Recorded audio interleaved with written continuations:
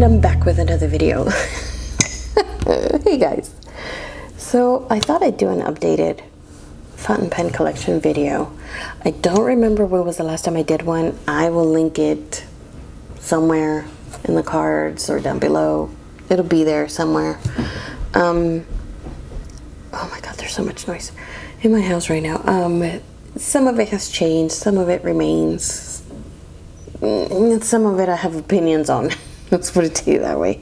So I'm gonna start with my currently inked, which if you watched one of my previous videos, you know which ones they are. I'm always gonna have my Rotring art pen 1.1 stub. It's just perfect. My Platinum 3776 in Nice Lavender. This has a fine rose gold nib. There you go. My Lamy Studio with a medium cursive italic nib. Franklin Christoph 46 extra large version 1. Yeah, that's it. Medium nib. I forget the color. Italian ice or something like that. I don't know. I'll write it in the screen when I do figure it out. Also, I'm going to go through these very quickly because there's a few of them and I don't want this to be super long. So unless I have something very specific to say about the pen, I'm just going to breeze right through them. My last TWSBI fully transparent Eco. This is a medium nib. I've sold all the rest of them. You'll see. Pen BBS 268 with a medium nib. Oh, my son is doing PE. That's why you hear so much noise in the background. This is a new acquisition. It's a Kakuno with a medium nib. Really enjoying this. Fully transparent, except for that one little piece right there, which why would they not leave it completely white? I mean, transparent makes no sense, but there it is. My Sheaffer Prelude metallic blue. Look how pretty that is with a fine nib. I actually got this back a couple of weeks ago from Custom Nib Studio because it was writing, it was just awful. And I had hers do a tune and smooth, and oh, it's so nice. It's so nice. So I'm really enjoying that one right now. So the rest of my pens live in this 48 case, pen case from Amazon. It was like $20, super cheap. I'll link it down below. It does the job, that's all I'm saying. I'm not gonna pull the pens out of here. It takes too long to pull them out and put them back in. So I'm just gonna go through them fairly quickly. Pilot Custom 74 with the fine gold nib. I haven't used it in forever. I do have some new inks that I wanna try on it, so that's gonna come out soon. Pilot VP Black Carbonesque with a fine gold nib. I'm not a super huge fan of this pen. Glad I got it. Not buying anymore. The clip just doesn't work for me. Platinum 3776 Chartreuse Blue. This has a fine gold nib. This is 3776. I will put the name down below because I can't pronounce it for shit. Medium nib. This is a Platinum Profond with a medium nib. Now that I think about it, I have these organized by brand. My Kakunos need to be up here. And there's another one, there's another Pilot I have, but it's on timeout, so it's not gonna be here. Anyways, or not up here, is what I'm saying. Birmingham Pen Company. Oh, I don't know if these are 6th Avenue pens. I think they're 6th Avenue pens. Don't quote me. I don't think they're Model A. Are they Model A? I don't know. Don't quote me, but I'll put it down somewhere. Night King with a medium nib. I have Sauron with a medium nib and Sankara Stone with a 0.8, no, broad nib. I love these pens. These are absolute favorites. This is a Pelikan M200 with an extra fine nib. I love this pen. It's cute, it's tiny, it has the perfect amount of bounce. Oh, love it. This is a Sailor 1911 Promenade with a fine nib. I love this pen. Actually, I really enjoy the feedback I get with this pen.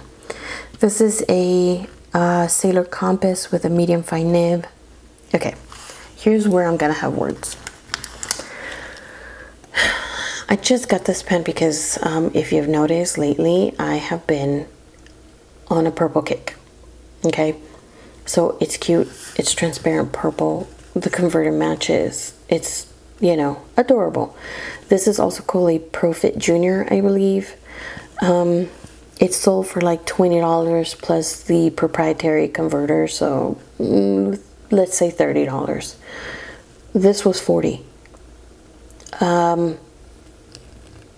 I think it's overpriced for what it is. I think as far as this pen goes, you're definitely paying for the name. You're paying for the brand. You're not, the pen is meh. Just meh. There's nothing special about this. So, do I recommend it? Nah, not really. Unless you're really, really itching to have a Sailor brand name pen but can't afford a gold nib, then yeah. There you go. This is my Edison. I always forget the name of this pen. Edison Premier Nouveau or Nouveau Premier. One of those two. It was a Goulet exclusive Cherry Blossom. It has an Edison medium nib. So I like that one now. Because I hated the stub nib, so I just bit the bullet and bought a new nib, and now it's perfect. TWSBI 580 ALR Persian Blue and 580 Rose Gold version 2. Out of these two, I love the Rose Gold the best. Absolutely, hands down. The grip is just perfect. I am not a big fan of the rib section, the grip section on this. It's like ribbed. I don't particularly like it. I don't like the way it feels, but I wanted that color, so it's there. TWSBI Echo Rose Gold with a fine nib. One of these is a medium, no, extra fine. I have no idea what the other one is. There's a really good chance that I might end up selling these two. Just, I'm not using them. All I need is the fine and then the medium demonstrator, and I'm okay. I'm over them. I'd rather buy 580s than Echoes, is what I'm saying. Of course, my 456 Pen BBS 456 pens that I love. We have Cloud with a medium nib, Aurora with a fine nib, Sherry with a fine nib, and Gloom with a broad nib. It has a Nemesine broad nib. I love these pens. I love them. I don't know what it is about them. The handle shimmers beautifully. I love them. Highly recommend them. On this section, I have my Visconti Breeze Plum with a broad nib. This one, I actually want to have it. I'm thinking about sending it to Custom Knit Studio also for Cursive Italic grind, because I do enjoy that grind so much that I think it would just make my pen a little bit better. So that is probably going to happen in the near future. Noodler's Conrad Flex. Love and hate relationship with this one, but it's not going to go anywhere. Jinhao 51 Ace. This one is actually completely transparent green all the way down to the nib, so to the hooded nib too, because these are the only hooded nib ones I have, and I actually really enjoy these pens. I don't think they get talked about enough. Jinhao X750 Shimmering Sands. I don't know what nib it has. All I know is it does not have the one that it came with, which was a medium, because it sucked. So I don't remember what nib it has, but it's better. Another Goulet exclusive. This is the Conklin Duragraph with a medium nib. I think mine is like number 1342 out of 1900, something like that.